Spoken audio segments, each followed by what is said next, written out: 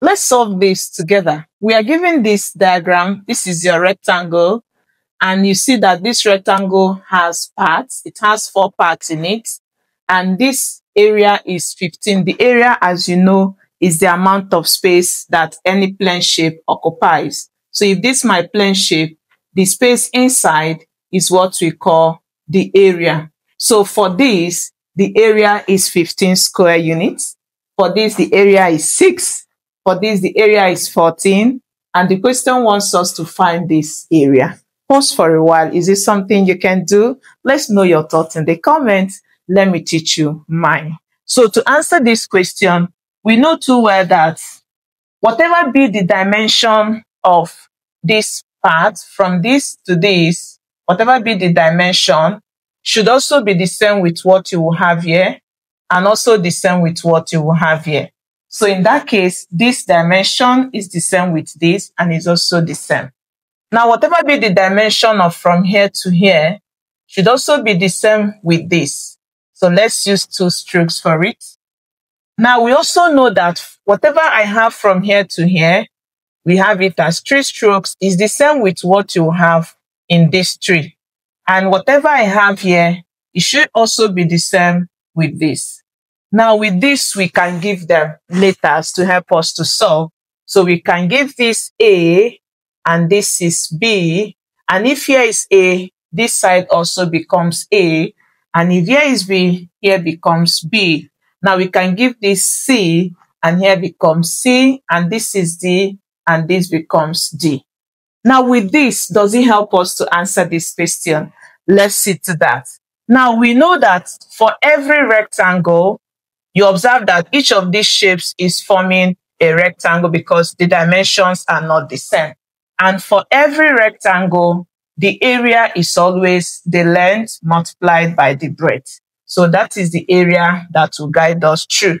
So to answer this, if you bring this shape out, you observe that to get the area of this is multiplying these 2 sides. So let's take it to this part. So to get the area of this shape, it means you are going to have A multiply C. And when you multiply it, it gives you this area, which is 6. Then the second is to get this area, multiply these 2 sides. So it's going to give us BC should be equal to 15.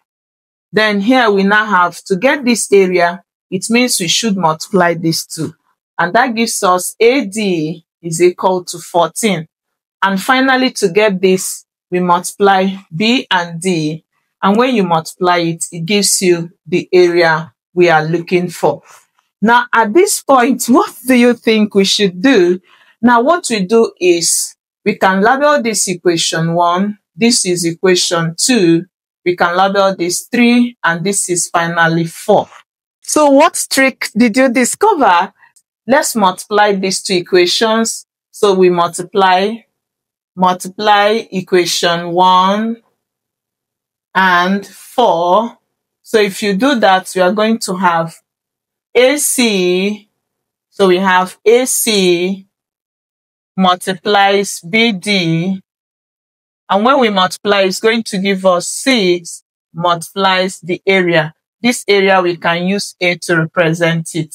So if you simplify this, you are going to have AB multiply this, it gives us ABCD is equal to 6 multiplies A. And that is the same as 6A. So we can label this in this form. Now we also go to the remaining equations. We can choose to multiply these 2. And to do that, we are going to have, so multiply